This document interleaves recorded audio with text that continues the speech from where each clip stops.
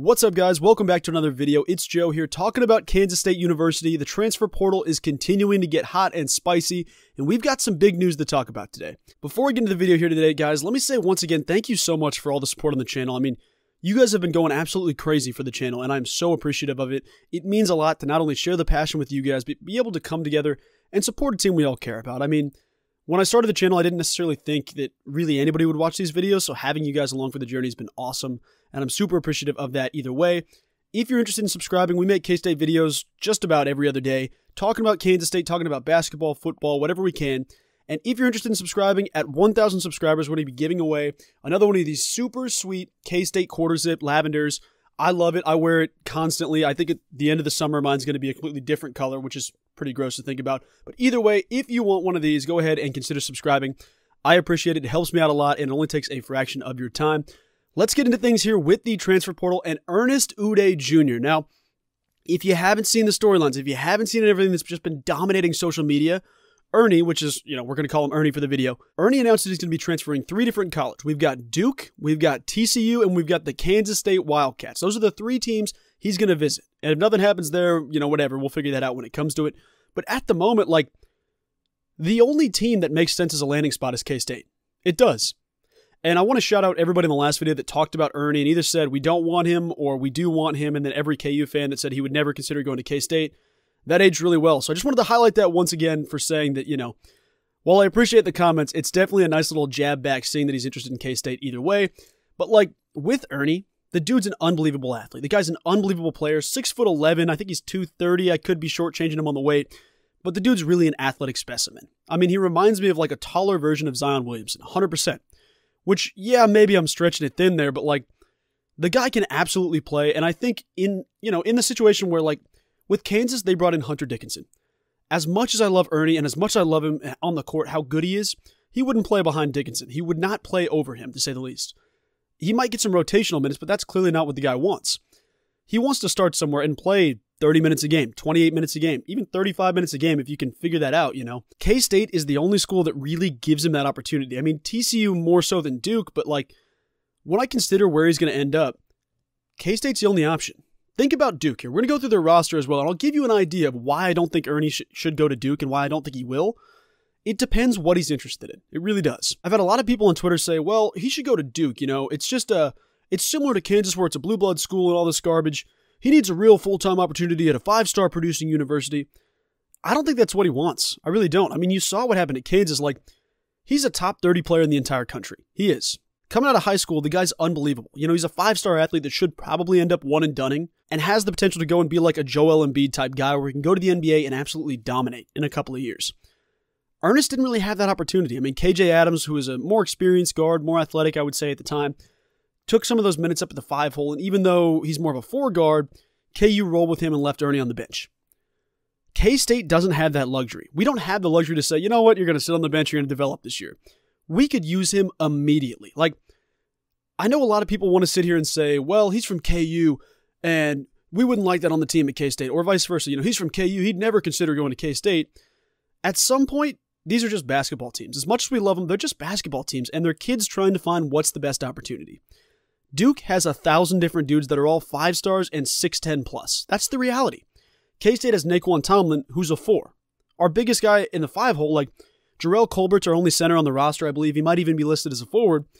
Ernie immediately comes in and starts over him. I love Jerome. He's a great guy. I've actually met him, which is pretty sweet. Jerome, if you're watching this, I love you. But realistically, Ernie takes that spot day one. You think about the starting 5, the only guy that might play over him is Tomlin, and Tomlin's going to be in the 4 hole the majority of the time. It wouldn't make sense for K-State not to play Ernie. TCU on that same situation, they've got a roster that's constructed where, okay, they're pretty mobile. They can move guys around the lineup, but they've got some aging guys, and even some young guys that are really in that spot. Obviously, the big loss for them was Eddie Lampkin. Left TCU, went to Colorado, had a whole ordeal where he was calling out the coaching staff and kind of vice versa. It was a weird situation. So their center position opens up. However, they immediately bring in a kid from Coastal Carolina. I hope I pronounced this right. It's Assam Mustafa, I believe. Mustafa, I don't know if I'm getting that right or not, but 6'9" guy, basically averaged a double-double, 10 and 10.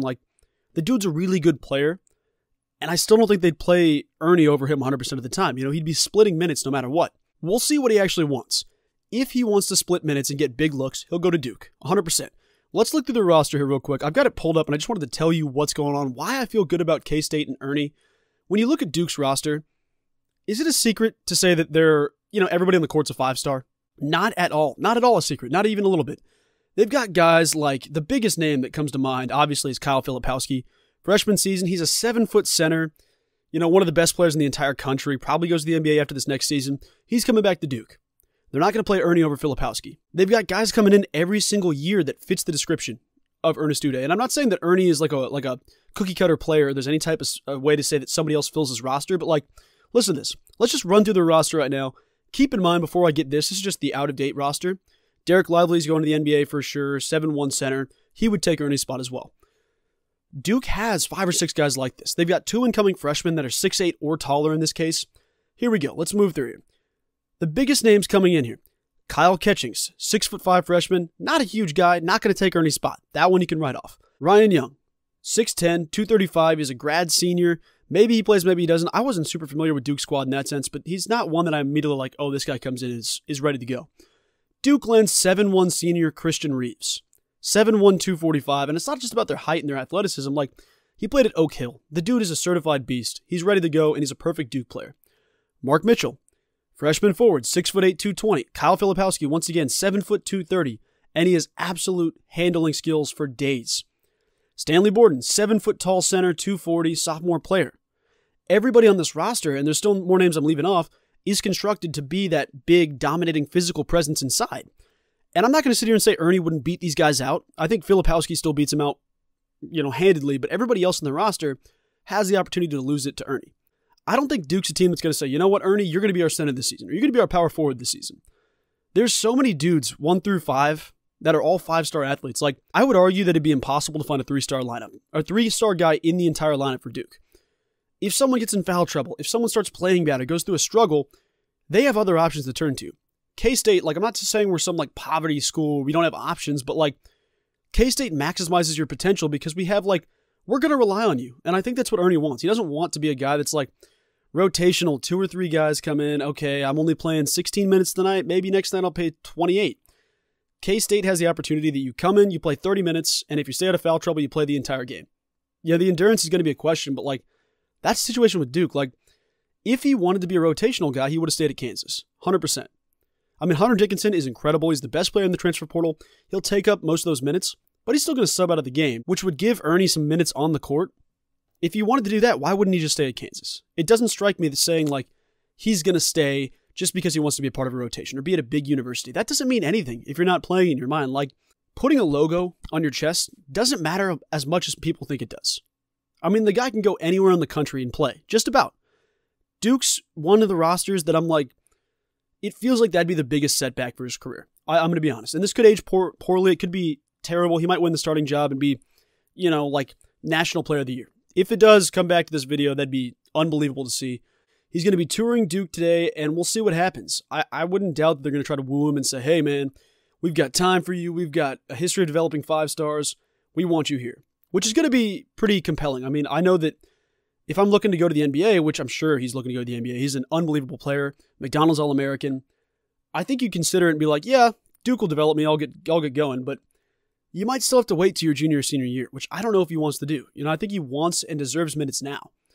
TCU is a place he can get those minutes at, 100%. However, they still have guys on the roster that it's you still would play favoritism to them. Emmanuel Miller, more of a 3-guard in my mind. He's listed as a forward, but he's a 2 or 3 guard to me. He's going to be playing over Ernest Udeh in that situation.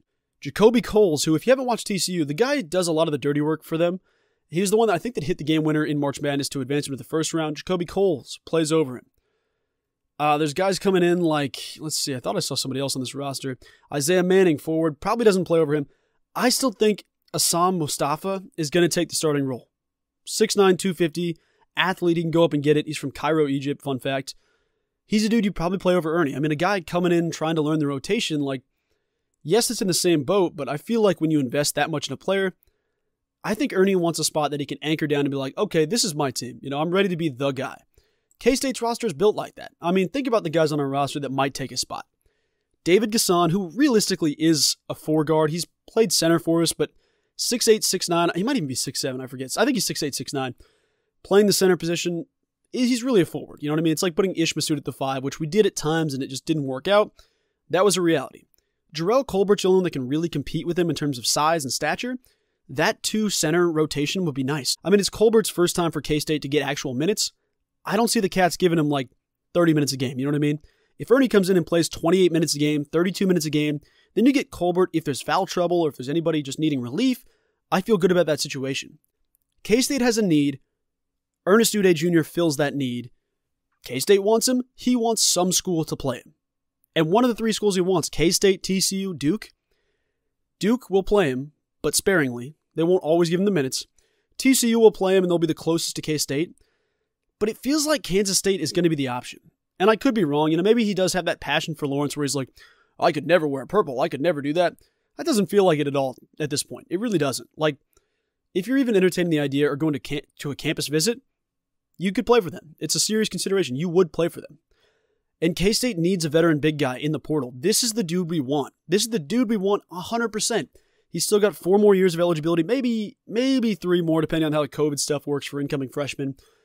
But the dude can play, and we're ready for him. We need guys like that. You know, we brought in 3 different freshman guards like Dada Ames, RJ Jones, Michaela Britch. Michaela Britch is the closest in terms of size. He's 6'7". I think he's 230, 240. Built very similar to Keontae Johnson, which I'm excited about. He's not going to take the center spot. Ernest Udeh has a position to fill at K-State. The coaching staff wants him. Think about the big-name players that have transferred from one Big 12 school to their rival recently. You saw people all over the conference getting absolutely kicked out of games just for saying the wrong name. I mean, you had guys at Texas, guys at Iowa State. You had different people around the conference. Kevin McCullough probably got 100 people kicked out when they went to Texas Tech. Like, teams will do that. Imagine what happens if a KU center goes to play at K-State. If he doesn't go to K-State, it's whatever. I mean, I want him at K-State more than anybody in the entire portal. I think in my mind, he is the perfect quintessential K-State player. But you got to think the rivalry is going to take another step up. Like, there has never been a single player to play his freshman season for KU and then sophomore season for K-State in the modern college basketball era. There hasn't been. Ernest Udeh Jr. could be the first of that. I think it's a real opportunity. He's touring Duke today. We'll talk about it a little bit later on. If he commits, obviously I'm going to be heartbroken, but we'll talk about it either way. And then he's going to tour both TCU and K-State after the dead period. Let's see what happens. I'm excited to see what happens. Thank you so much for watching today's video. If you liked the video, go ahead, hit that subscribe button. We're giving away one of these super sweet lavender quarter zips at 1,000 subs, and you can have one for yourself. I'll post a video when it's time once we hit that threshold. All you have to do is be subbed to the channel, then comment on the video, and I'll get you in the running either way. Other than that, guys, I hope you have a wonderful rest of the day, and go Cats.